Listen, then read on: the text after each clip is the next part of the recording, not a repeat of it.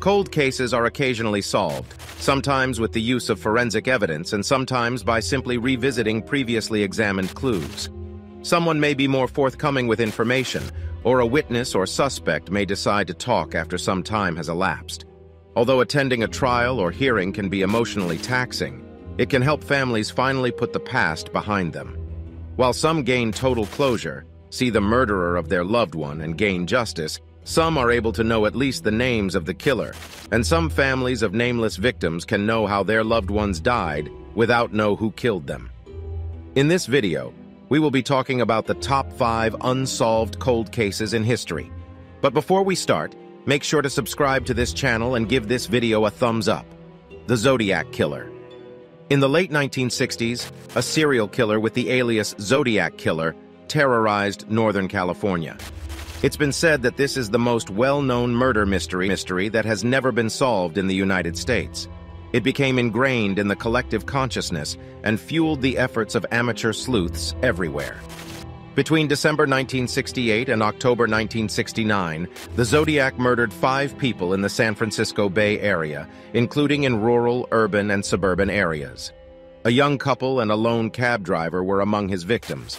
Benicia, Vallejo, unincorporated Napa County, and San Francisco were all hit by his raids. Only 2 of his injured victims made it. The Zodiac said they killed 37 people. Several more cold cases, some in Southern California, and some not have been connected to it. This term was coined by the Zodiac when he sent a series of threatening letters and cards to local media, threatening killing sprees and bombs if his letters and cards were not published.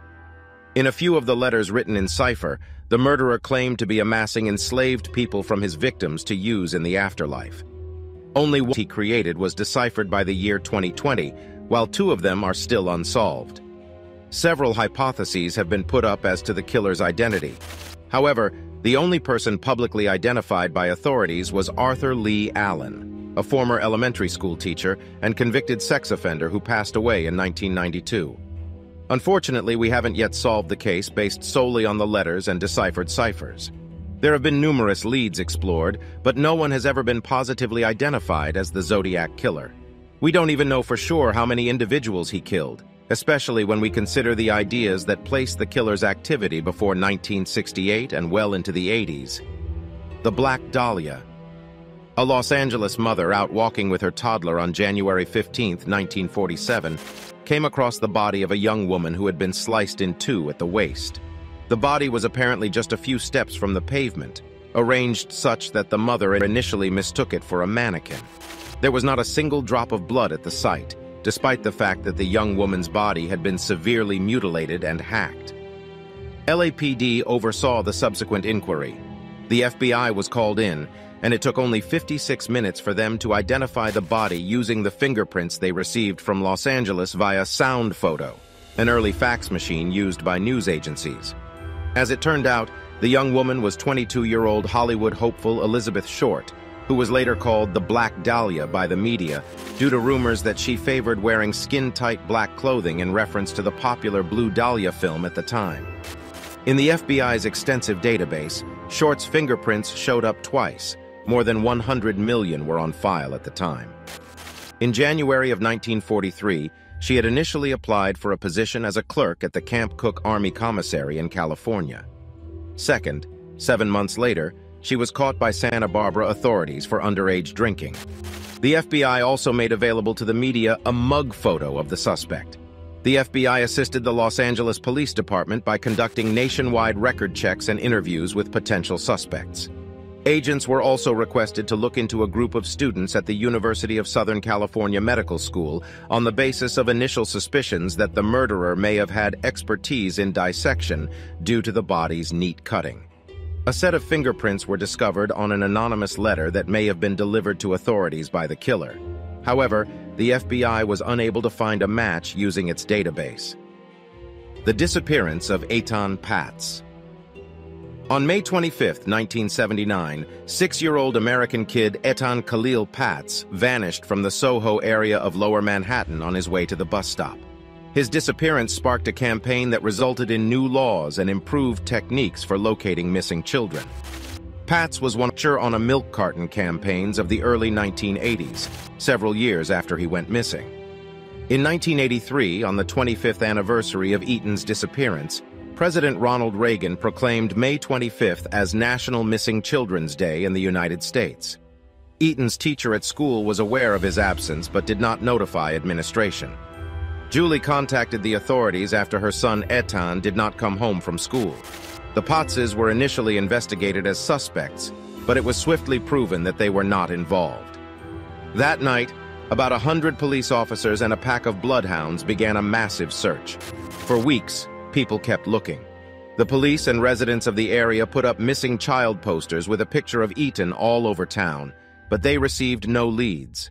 In 1985, Eaton's prime suspect was revealed to be Jose Antonio Ramos, a convicted child sexual abuser who were friends with his former babysitters. Nonetheless, Ramos was never found guilty due to a lack of evidence. Patz's case went cold for a while until it was revived in 2010. Yet nothing new emerged until Pedro Hernandez made his confession in 2012. Second-degree murder charges were dropped against Hernandez after his attorneys said he had the mental capacity to understand the gravity of the situation and suffered from a personality condition that prevented him from distinguishing between truth and imagination. After a 2015 mistrial, Hernandez was found guilty in 2017 and given a sentence of life in prison with the chance of parole after at least 25 years. The murder of Wendy Jo Hallison. Wendy Jo Hallison, a 22-year-old art student, vanished in 1968 from a thrifty drugstore on the junction of Wilshire Boulevard and Fairfax Avenue, and her family has been trying to find out what happened to her ever since. When a killer serving a life sentence in an Ohio prison died in 2013, genetic evidence provided the family with answers in 2016. Bengtson claimed that the case was under investigation for a long time by detectives from the Wilshire Division. They reasoned that Hallison's murderer must have been one of the men in his life. She was in a committed relationship at the time, and she stayed friendly with her ex-boyfriend. The murder of Hallison by strangulation was so targeted that investigators concluded the killer knew the victim and harbored a vendetta against him. However, no charges were brought since the evidence was never conclusive. The Robbery Homicide Division reopened the investigation years after it had gone cold. The evidence was re-examined in 2009 after significant advances had been made in DNA analysis. Although the results were inconclusive, they did help rule out some of the prime suspects. Bengtson, who collaborated on the case with Reserve Officer and retired Deputy District Attorney Peter Berman, stated that authorities were hopeful that technology would improve to the point where Hallison's killer might be identified. Another round of testing was done last year, and it was determined that the evidence pointed to Edwin Dean Richardson, a convicted thief, murderer, and another criminal. Authorities said Richardson was a vagrant who committed a murder in Ohio in 1977. He was 77 years old when he passed away in prison in 2013. Bengtson claims that Richardson killed Hallison while he was in the vicinity. According to the detective, the suspect's mother resides in the Mid-City neighborhood. Also, Richardson matched the description of a white man who was spotted in the store at the same time as Hallison. The murder of Maria Ridulph, 1957. Maria Ridulph, age 7 at the time, vanished from a nearby street corner on December 3, 1957. After about 5 months, her body was discovered around 100 miles from her Sycamore, Illinois residence. Numerous possibilities were explored, but no one stood out as the prime suspect. The murder of Ridulph went unsolved and is now considered a cold case. Then, in 2008, a development in the cold case of Maria Ridulph grabbed international news. In 2012, the case of Maria Ridulph's murder was thought to be solved with the conviction of Jack McCullough, then known as John Tessier. But the decades-old tragedy kept turning. It turned out that McCullough had been wrongfully incarcerated for a crime he hadn't committed. In 2016, McCullough's charges were dropped, and he was released from prison. And now that we know Jack McCullough wasn't guilty, the murder investigation into Maria Ridulph can resume. This is the end of this video. For more videos on cold cases, give this video a like and subscribe to this